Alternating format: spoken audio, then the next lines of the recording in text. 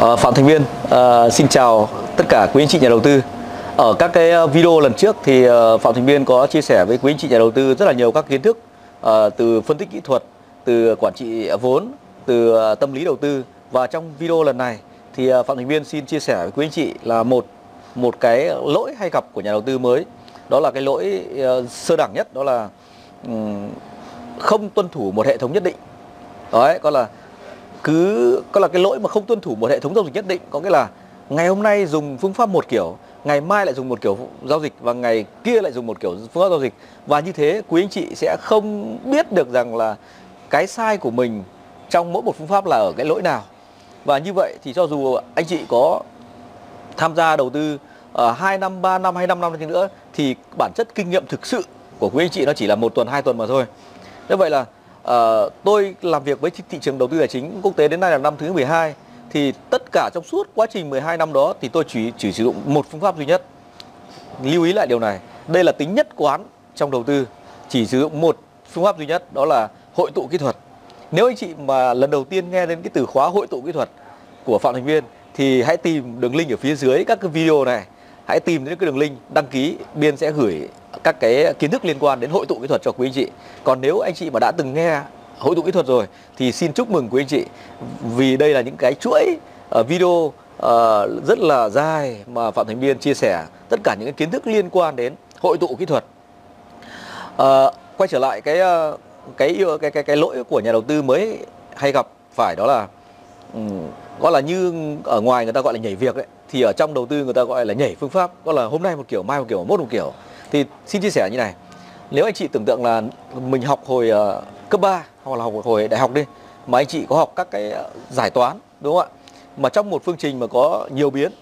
thì các thầy thường hướng dẫn quý anh chị đó là coi một biến hay là coi tất cả các biến nó là một hằng số, chỉ để một biến thôi. Lúc đó quý anh chị giải nó ra để tìm cái đáp số của biến đó, xong đó lại coi một cái biến còn lại là biến và tất cả những biến khác là hằng số, thì lúc đấy quý anh chị mới giải được bài toán đấy.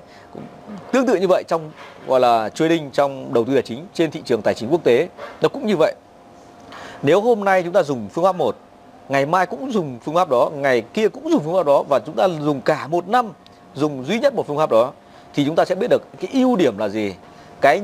nhược điểm là gì, cái thuận lợi là gì, cái chưa thuận lợi là gì, thì chúng ta sẽ biết được các cái tỷ lệ thành công của nó, và chúng ta sẽ lường được những cái tình huống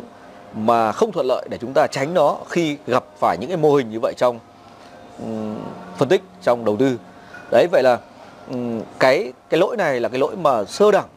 hầu hết tất cả những nhà đầu tư mới bắt đầu tham gia vào thị trường đều hay gặp phải. Bởi vì là thường nhà đầu tư mới chưa nắm vững được về mặt tri thức, cho nên là hay đi tìm những cái công cụ, những cái bí kíp, hay tôi còn gọi là chén thánh.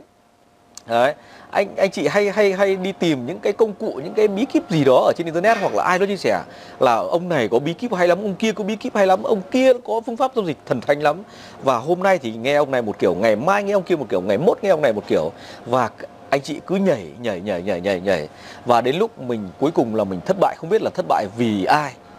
Đó chính là thất bại vì mình, bởi vì mình không kiên định với một phương pháp. Đó, thì trong video này tôi muốn chia sẻ cho quý anh chị nhà đầu tư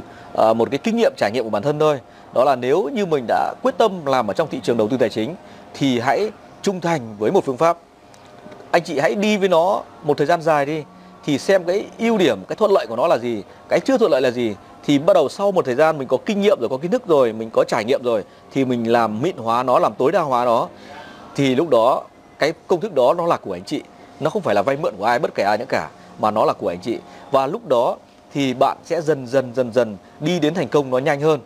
Đấy, cũng như ai nó từng nói một câu, tôi không sợ người đá 1000 cú đá, mà tôi chỉ sợ người luyện một cú đá 1000 lần. Vâng, chúc quý anh chị